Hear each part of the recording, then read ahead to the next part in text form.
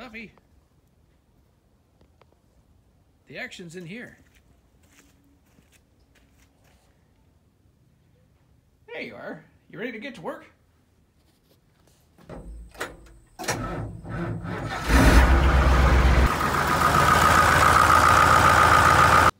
Hi everybody, welcome back to the third segment of this hydraulic nightmare revival, autopsy. So I've got some plans for what's going to happen today. Let me share them with you now. I've already gone ahead and pulled the fuel tanks. That was easy. So next on the list, electricity and plumbing. So what's going to happen today, I need to basically take everything from about this line here and disconnect it. Not too much involved there. There's a little plumbing to work on. I gotta figure out all of this sorcery here. I don't know what's going on here, but I do know that it works, and I'd like for it to continue working. So I think I gotta get to the bottom of all that and make sure it's disconnected. And then the fun part, we'll just remove a little hardware and slide the whole thing forward. And also, now as you can see, without fuel tanks in the way, that's going to become a lot simpler to work on now too. So basically, I got 10-15 minutes of work to get done here, and let's just say 10 to 15 minutes of magic television time. This probably will take me all day. I don't work fast. I'm not in a hurry, but nonetheless, my friends, before the day is over, this tractor will be in 3 separate pieces. I guess let's get to it. Let's go step 1, electrical sorcery.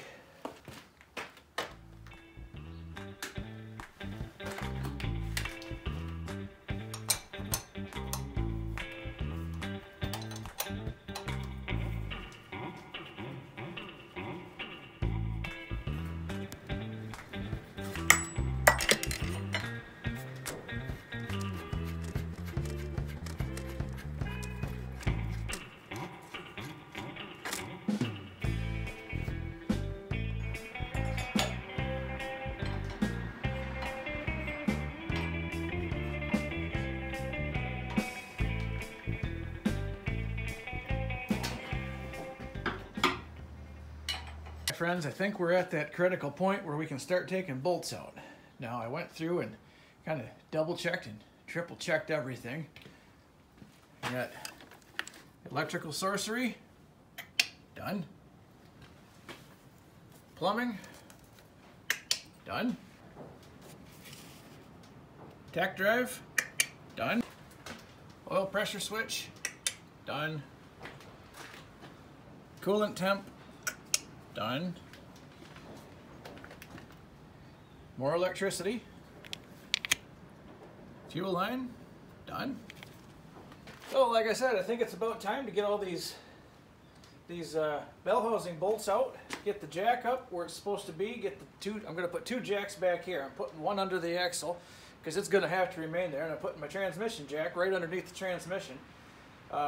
Overkill for now. Now, aside from all the oil dry on the floor, because this tractor's been bleeding like a stuck pig for the last week, I'm going to block those rear wheels front and back tight as I possibly can, because again, like I say, when you've got a floor that's as pristine and smooth as this, you don't want stuff rolling, because it'll definitely roll when your floor is this good. So you want to be sure to block everything up. The next thing you want to be very, very sure you do,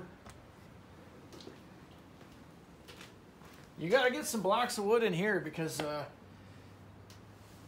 this baby, she'll tilt on you, and what's going to happen is you'll get 2,000 pounds of engine teetering on this little, this highly safe jack that I've got here. Make sure everything is blocked, safe, in good working order, or good enough working order, and by all means, go slow. Everything's done. I'm not in a hurry, so we're going to pull this apart real slow, see what the autopsy provides us. So I guess for now, I'll get everything blocked up, get these bolts out, and then we'll start start prying on stuff and see what we got.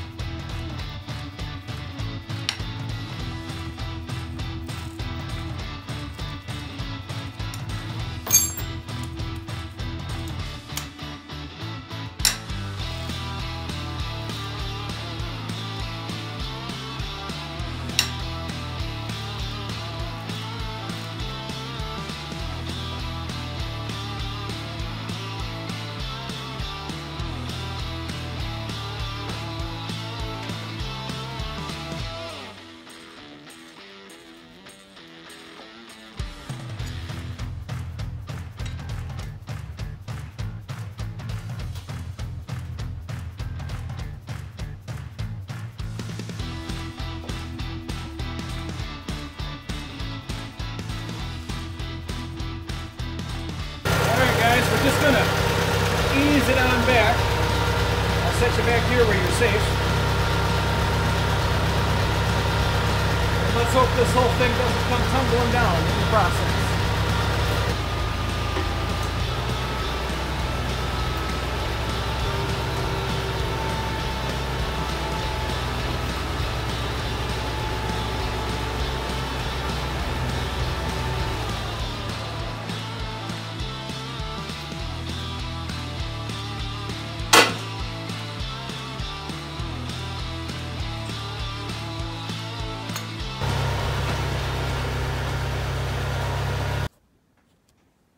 Alright guys, and just like that, the little 165 comes to the rescue again.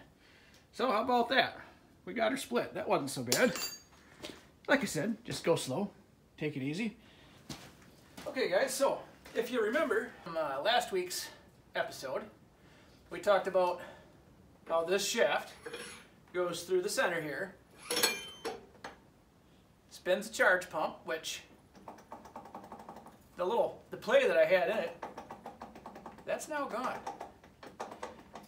I'd be willing to bet that coupler in there is probably in good shape, but I'm not going to chance it. I'm this far.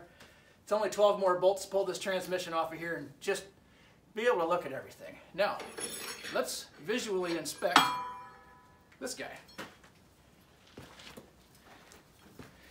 You can see on the front, these splines are in pretty good shape. That snap ring's doing really a good job. Never mind that. These splines are in pretty fair shape. They're not bad at all. The ones on the back side are also in pretty good shape. They don't look banged up at all. So, I mean, this guy right here,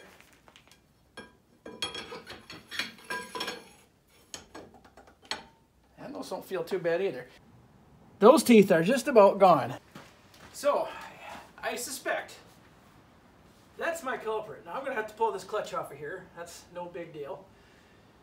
Get that new PTO coupler that goes up in there. That baby's about 250 bucks. That's not real cheap, but hey, she don't work without it. That throttle bearing feels amazing, and actually it made zero noise when I was in the tractor working the clutch, so I'm okay with that. But again, I still want to split that rear off of there, pull this transmission forward, and have a look at that coupler. That coupler is only 40 bucks, so I mean, at this point, I'd be crazy not to. I mean, I'm already this far. I don't want to have to do it too many more times. Now, again, like I said, this shaft, I'm probably just gonna leave this be. I mean, he's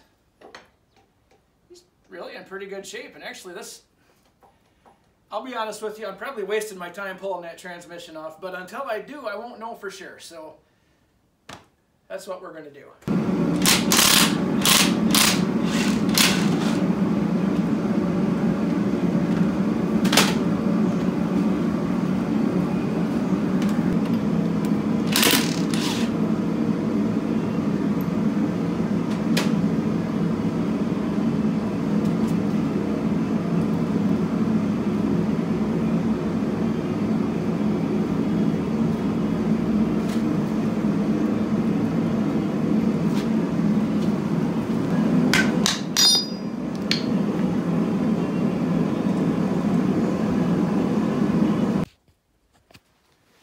Okay guys, we're at a critical point here.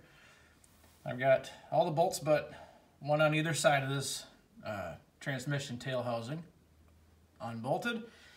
I've got this linkage unhooked here. Brake lines, the main hydraulic line, it goes back to your goodies in the back there. High-low range linkage. You see I got the 2 bolts to pull out of the top of this housing, and then we're going to slide this transmission back and see what that other coupler looks like. Let's hope this goes well.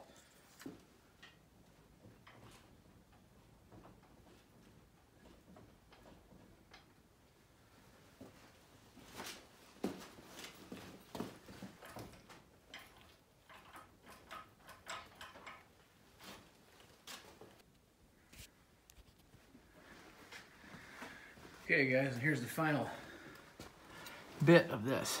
Let's see. Okay, there we go.